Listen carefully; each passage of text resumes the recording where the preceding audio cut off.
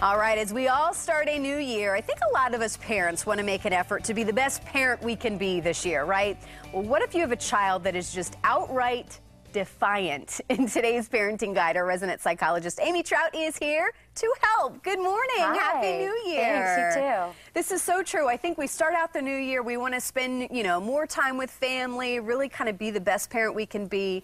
But sometimes we're just presented with situations and certain chemistry within the family that it makes it pretty difficult to do that. One of those being a defiant children or a child. Yeah. How do you know if your child is maybe more of the extreme of being a defiant child?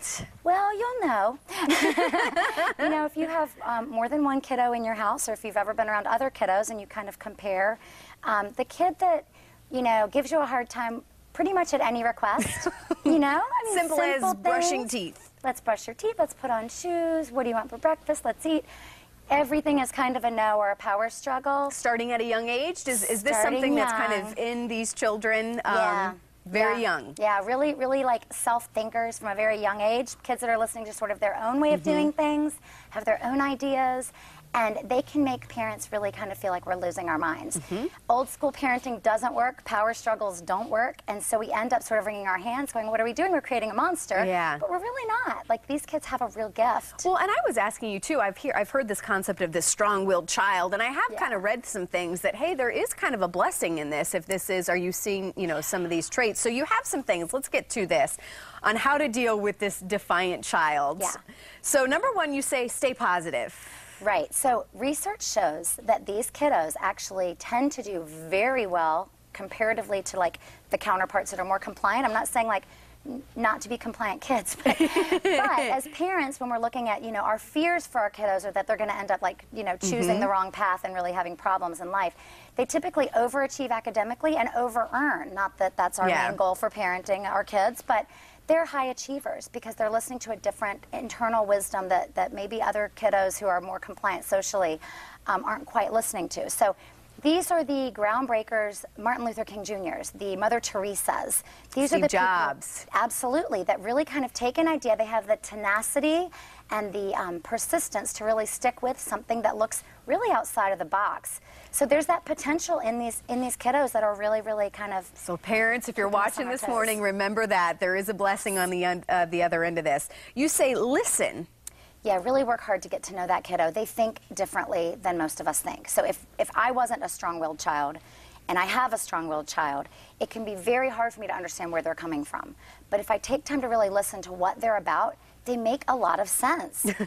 I hate that it makes sense, right? But it makes sense. And so they're, well, I don't want to brush my teeth now because I'm going to eat, and then they feel dirty, and, okay, well, how about you just brush them after you eat? What do you think?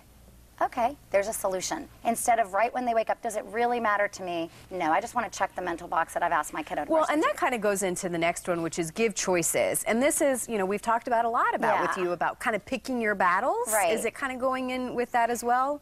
There are some things that are going to be absolute non-negotiables.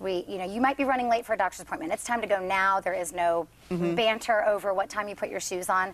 We get that. But you're going to get a lot less kickback on those times if your kiddo does feel like they're sort of respected and has the right to make a couple of choices. You don't have to give 15. That's overwhelming. But 2, you can brush your teeth now when you get up or after breakfast. I don't care as long as it gets done.